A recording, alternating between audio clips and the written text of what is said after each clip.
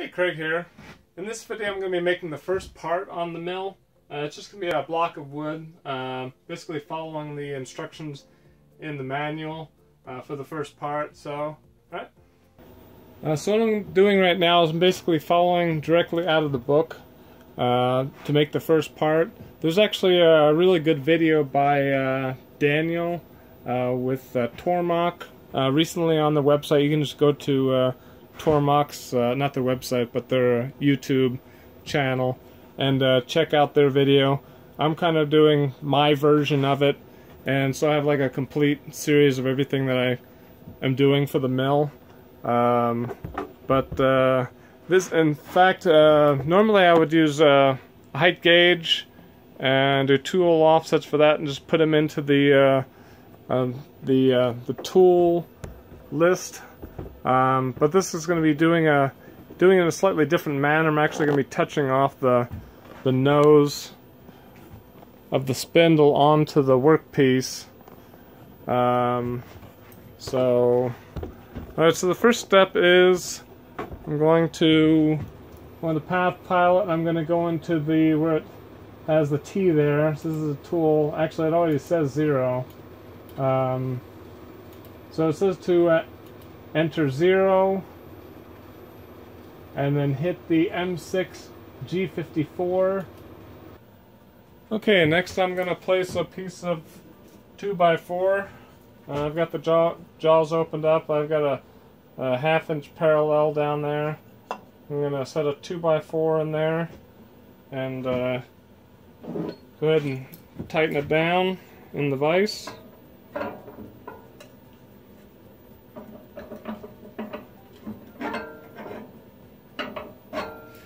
Alright, then I'm going to stick a piece of paper on top of that, and I'm going to jog the head over.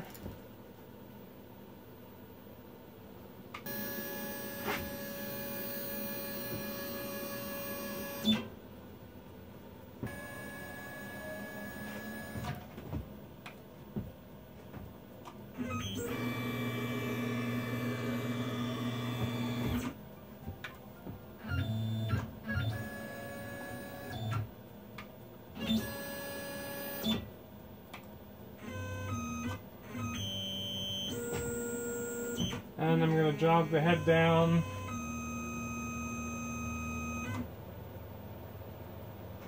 till the spindle touches.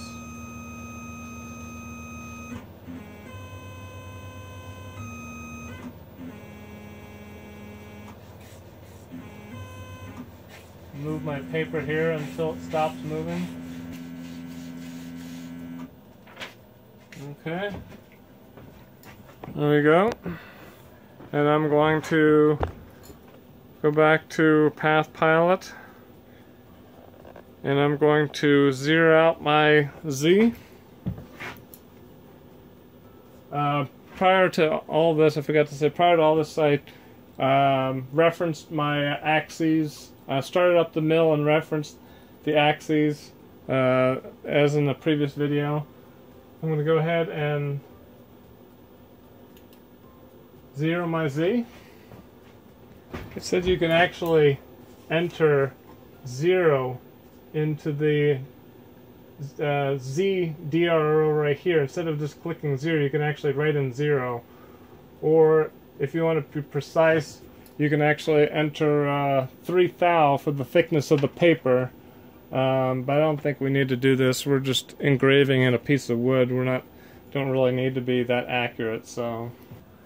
Okay, now to enter the tool offset for the first tool, which is the 3/8 end mill, I'm going to insert the tool.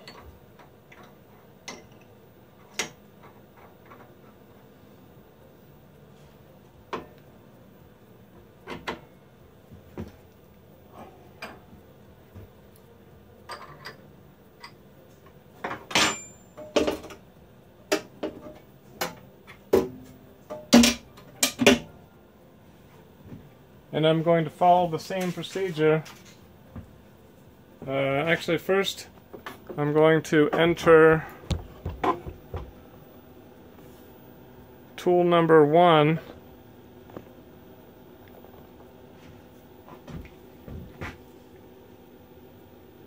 Right here, enter tool number 1 and click M6G43.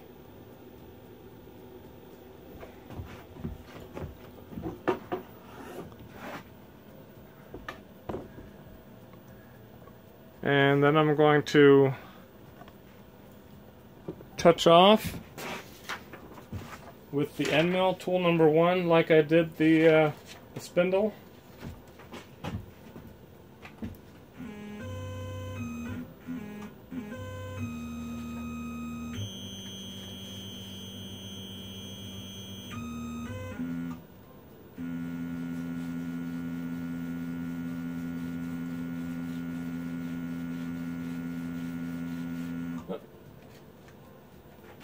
There we go.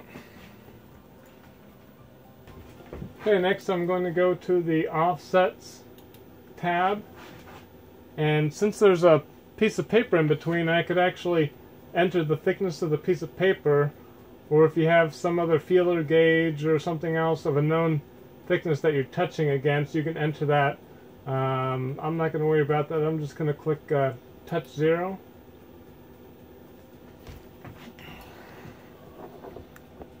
And as you can see over here, the length of that tool has now been entered. So now what I'm going to do is I'm going to enter a name for this tool. Call it a 3/8 end mill.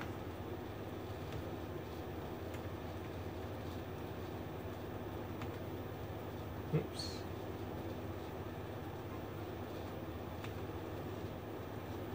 And of course I'll enter the diameter of 0.375. Tab. Oops. Alright. Okay, so the first tool is now entered in the tool table. Alright. It said you can verify the length of the offset by measuring from the top of the TTS holder to the tip there, which I'm just going to do. You can kind of eyeball it. You can see it's about 3.5 inches on my tape measure, and that's about what it is on the computer, 3.5256. So, alright. Okay, the next step is to take out the 3/8 end mill that's in there now and put in an 1/8 inch. I don't have 1/8 inch, I've got 3/16, so I guess that will have to do. So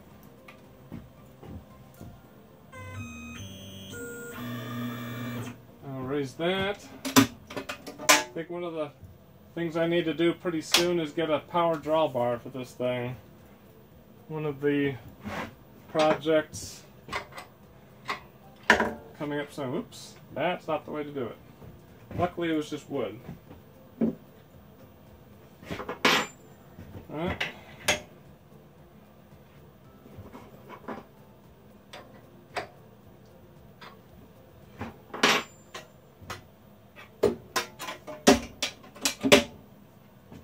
Okay.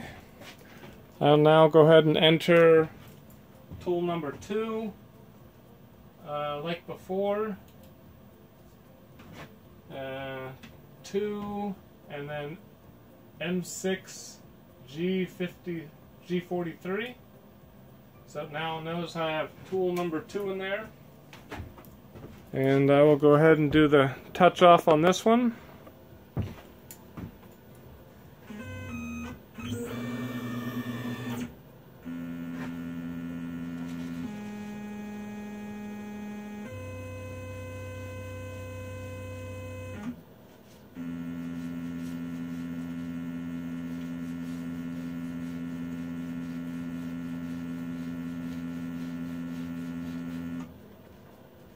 Okay, stop there.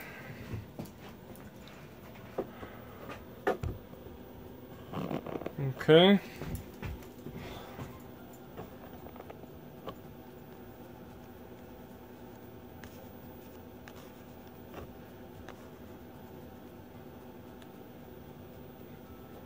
And I'm already on line 2 for tool 2. So I'll just leave this as 0 and I will touch Z. And it is calculated at 2.9279. And I will just enter this as, I think they called it engraver. I'll just put it as engraver.